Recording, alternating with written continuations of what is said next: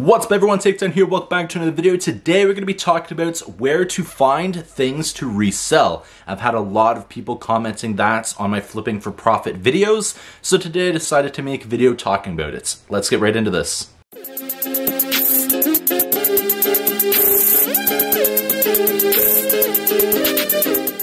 So when I look for inventory, I look at a numerous amount of places, but definitely starting out, some of these will be easier to start out with than some other ones. So the first place to look for inventory to be able to buy to resell would be yard sales. This is one of the easiest, and for the most part, stuff at yard sales are usually some of the cheapest stuff that you can get. And the reason for that is people are just clearing out their old stuff. They just want to get rid of it. So usually you can get a lot better prices at those places, and a lot of people are willing to negotiate easier.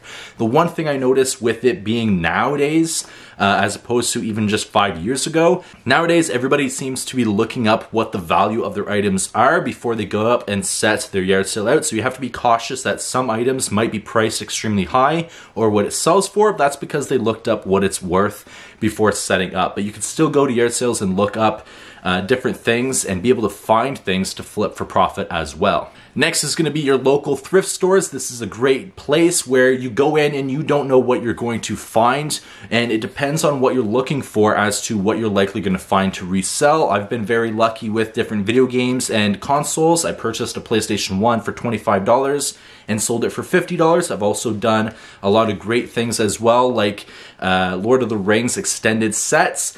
That movie set, I did pay, I think, $10 and I sold it for $30, but the next time I found it at a thrift store, they were selling it for $30, which is what it's worth. So some thrift stores nowadays even go and look up what things are worth before they go and put it on the shelf. So be very cautious when you go to thrift stores that some of the prices might not be the best, and definitely look up sold comps before purchasing anything. Next is going to be local listings online, whether that is Facebook Marketplace or Kijiji. You can actually find a lot of great deals online and go and meet the person. You can also find yard sales online where they're just posting that they're having a yard sale, and you'll see in some of the photos what they have, and you just go there quick, try to work out some deals. I've had great success there, but definitely finding video game lots and comic book lots on Facebook Marketplace and then going and purchasing them usually is what I do. Now, most of the time it's best to do your negotiation for the price in person, but sometimes if they have a lot of stuff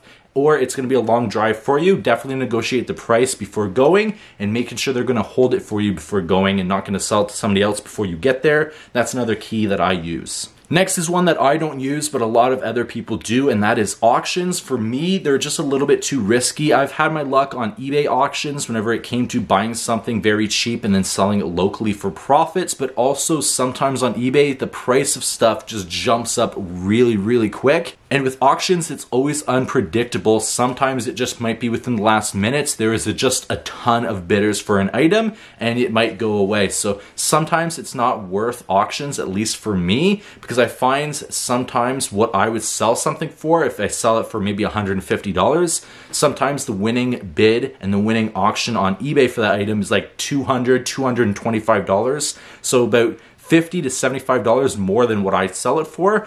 Definitely, I would avoid auctions in my opinion, at least I do. Next is going to be Amazon return stores. In Ottawa, we do have a few. We have Crazy Bins, which I've had success on in the past. We also have Quick Picks.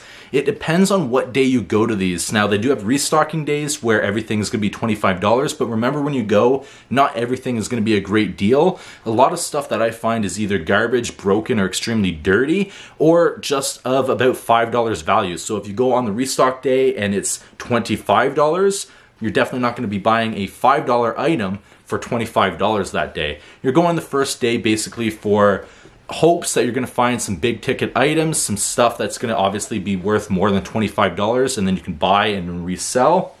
I haven't had so much luck at those places, but I see a lot of other people do. And the last place, which is one that I use the most now, is simply looking online, Facebook or Kijiji, and I look Canada-wide for my inventory, and if I find something that's reasonably priced, I ask if they will ship it to me. If they say yes, I will pay for the price of the item and pay for the shipping and have it shipped to me, and then I'll resell it for profits. The reason for that is because locally I find some prices are just ridiculous. And if you go Canada wide, sometimes you might find a deal somewhere else in Canada where they have it really good price. Even with you paying shipping, you'll definitely make some profit on it. And the only reason I started to transition with this method was because back in 2022 and around September 2022, I did have a pretty bad ankle and knee injury where I couldn't walk, stand, or drive my vehicle, so I couldn't go sourcing for inventory. So I started with this method and it actually worked out for me. I had a lot of great deals for 3DSs that I found, some Game Boys, Game Boy Advances, and a whole bunch of other video games as well. So it definitely is an option when you're looking for inventory, but buyer beware. If you're looking for this method, there is scammers out there where you might send them money and you might never receive that item. So definitely look for higher rated sellers, and also consider if the deal is way too good to be true. It probably is. If they're selling a 3DS for like 50 bucks or 40 bucks, it likely is too good to be true, and they likely don't even have it. That at least is from my experience dealing with those stuff, but this is where I find most of my inventory. Obviously, there's other ways you can find stuff to buy, to resell for profits, and it doesn't matter what it is, whether it's video games, knickknacks, or whatever your niche is, or if you're just in general looking for stuff to buy to resell, you definitely can find great deals. But my biggest piece of advice would be to look up sold comps before you purchase anything, just to make sure you're either A, not getting ripped off, or B, you're not buying something for what it sells for or more than what it sells for. That is my piece of advice, but hope you guys enjoyed this video. See you guys in the next one. Please take care. Peace.